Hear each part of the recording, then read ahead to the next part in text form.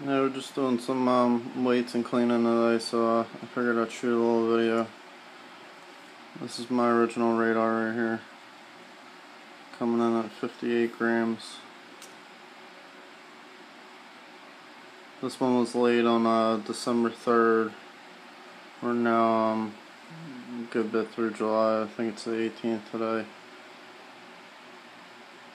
So around 8 months old. Looking pretty good. Not too chunky. A little on the heavy side, but still some nice athletic look to it. No bulging behind the armpit or in the armpits or anything like that.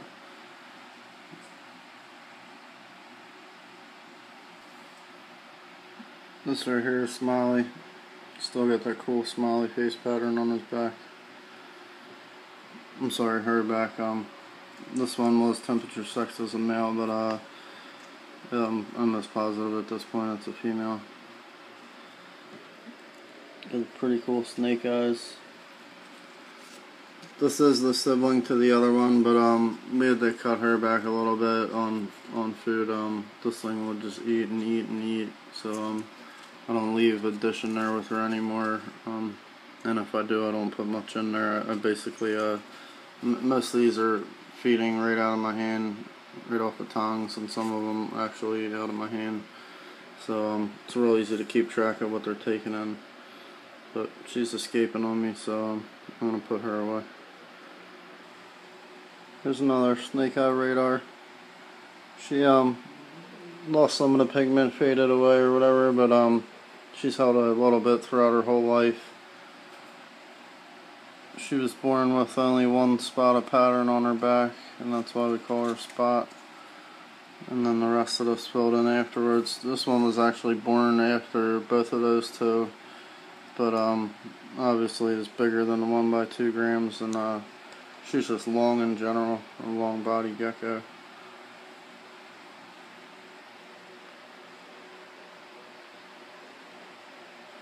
And in case you're wondering, I am zeroing out the scale in between each clip just to make sure it's accurate. This is another one here that was born with eye pigmentation, you know, but it did fade away also.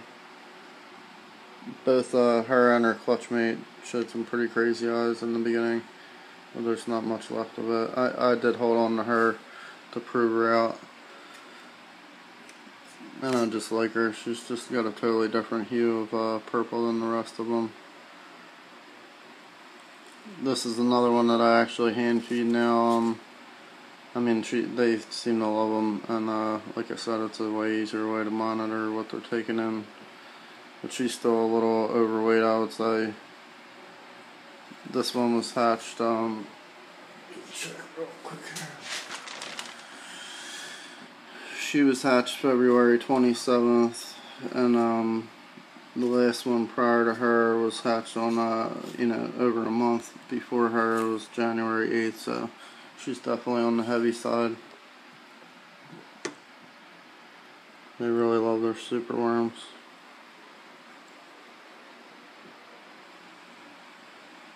This is another one of my pretty cool babies. We're definitely holding this one back. 41. It's got some carroting in the tail and a pretty nice stripe. It's only broken up a little bit at the bottom, but I really like how the stripe's filling in with a lot of tangerine.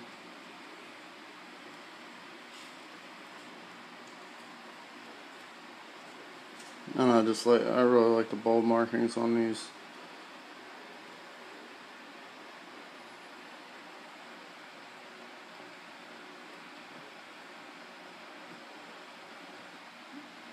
This right here is one of my first stripe radars.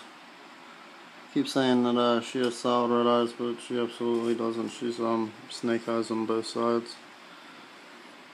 This was one of the first ones I ever hatched that has a clean stripe all the way down. She hatched out I believe March 11th. So she's doing really well. She's 33 grams right now. And I just checked her, she's still looking female. Actually, that first stripe that I pulled out, the The one that's just had for eclipse is a male most likely. It's looking like it's starting to develop some bulges. So fortunately, this one and all my radar so far are looking male or looking female. I'm sorry. It's another one of my non-radar holdbacks. She's got a real nice stripe.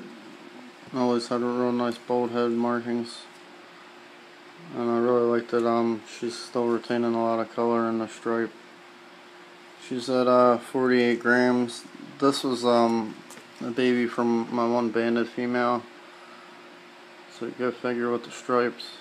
But she's a real long body gecko, and she's pretty heavy. I mean, she's the biggest gecko I have, and all her babies seem to well, for the most part, most of her babies are just like her. This is Lucy, my other striped radar. I was so happy to get the first one, and then when this one hatched out, I just couldn't believe I even got that lucky. She's weighing 31 grams, which is awesome. It's actually pretty big for her age. She's definitely not digging the light though. Try to get a nice shot of her head. She does have a pretty cool head pattern, but she doesn't want to show it off today.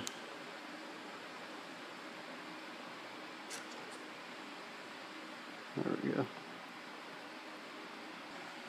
This one here is one of my favorites to take out. These guys, well, this whole bunch of them at the show, they don't really seem to be bothered by the light very much. I mean, as you can see, its eyes are wide open.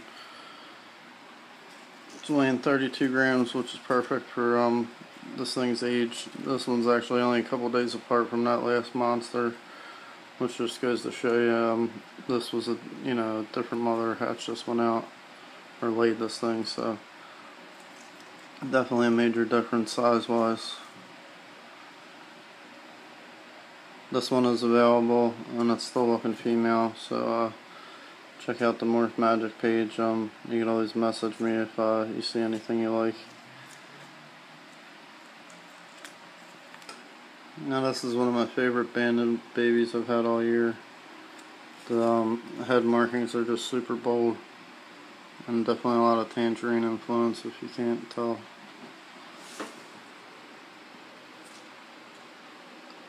I don't have a ton of light in here, but in natural light, these ones look really, really nice. And this one's also available. I'm gonna check her afterwards. I believe it was temperature 6 to be a female, but I didn't check when I just pulled her out. As soon as I cut the camera, I'll check her real quick. That last one is still looking female. This one, on the other hand, looks like possibly a male. He's only 26 grams. These all hatched not far apart.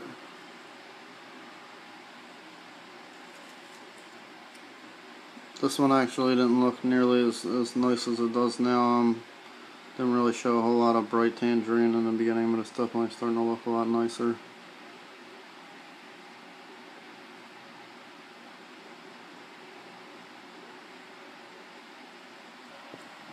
She's a little bit spooked right now, but this is Sunshine, without a doubt one of my favorites. Still holding some of that red outlining around her pattern, which is so cool. I thought by now that would have faded away.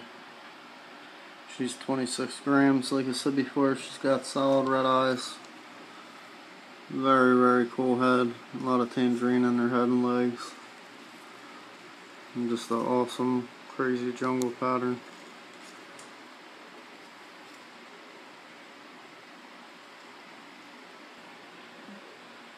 This is Thor's, another house favorite. Another pretty cool jungle with the hammer on his back. He actually outweighs Sunshine. He's another one that'll take superworms right out of my hand basically anytime. Small supers with these little guys, but they still they eat them right up.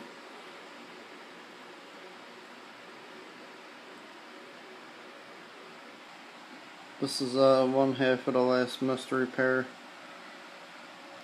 If you haven't been following, they were from a blizzard mother that I didn't really have any genetic info on.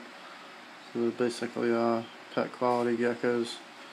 Very cool. They were super feisty when they were younger, but both of them have tamed out big time.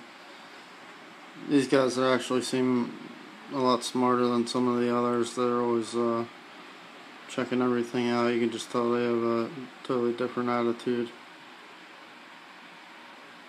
Always very cautious. But they both walk right out into my hand. Both of them eat right out of my hand. They're pretty cool. Just not really for breeding purposes, that's all. And they are free to anybody local. These would have to be picked up, or if you're purchasing a gecko, I could you know, deliver them with the other gecko. They were temperature sex female. I'm not sure. They're probably both a little too young to know for sure. As of right now, it's still looking female. So I'm not going to pull the other one out. It's in the shed box, but the other one's about the same size, so around roughly 24 grams. And like I said, you can contact me through Facebook is the best way.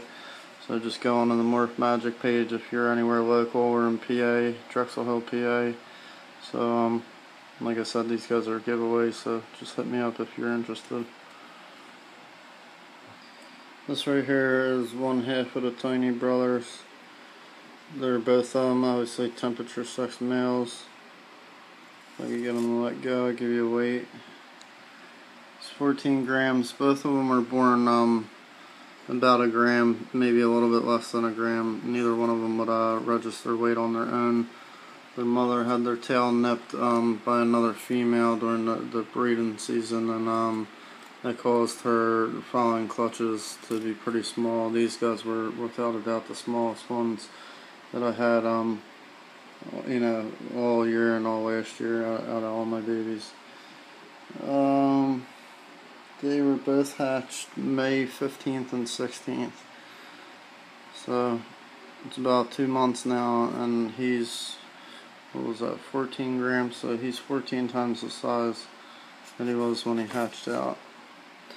Sorry, buddy. 15. So 14 to 15 times the size that of when he was hatched, and only 2 months old. This is the bigger of the two. The other one's definitely smaller. This is the one I've talked about it quite a few times on Facebook. It'll actually eat small superworms. I don't give them too many, but it's more or less a treat. Something just to stimulate them a little bit. This is the sibling to that striped male. This one's probably going to turn out really cool also. Pretty bright tangerine showing on the legs. It looks like something's going to come in on the head also. It's weighing in at 7 grams, so most likely same deal with this one also. About another month before it's ready to go out.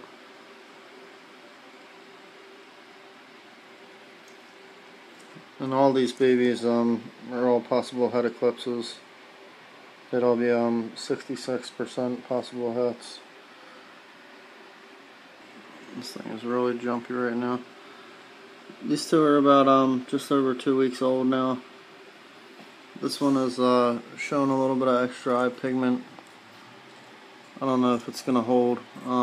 Does have the white feet and the white nose also. So there's a very good chance it could be a radar. But definitely very little eye pigment. And this one's also got some nice tangerine influence, but it's not going to sit still for long, so I'm just going to put it back.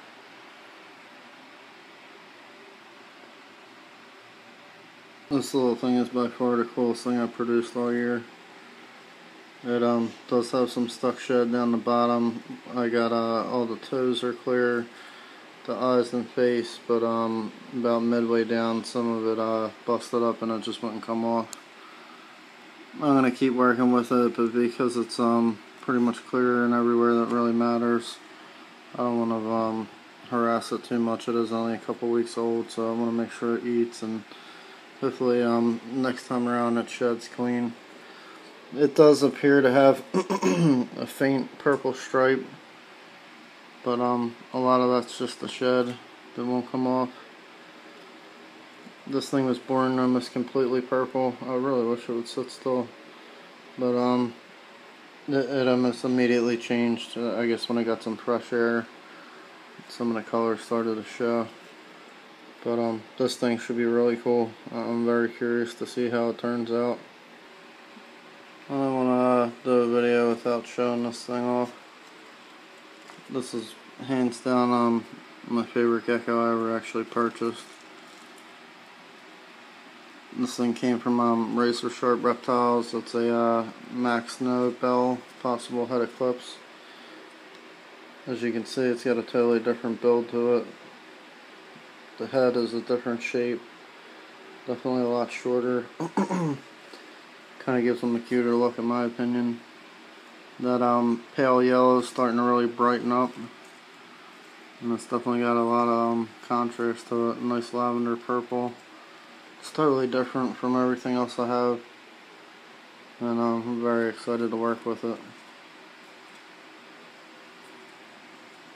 So once again, hit me up on Facebook if you guys see anything you like. A lot of those new younger ones are available, and I keep a lot of pictures on there. I'm always updating everything, so definitely hit me up on the Morph Magic page. And then, like I said, this is from Razor Sharp Reptiles, and most of my other babies, or most of my other bells, my original breeders, came from Luxurious Leopards.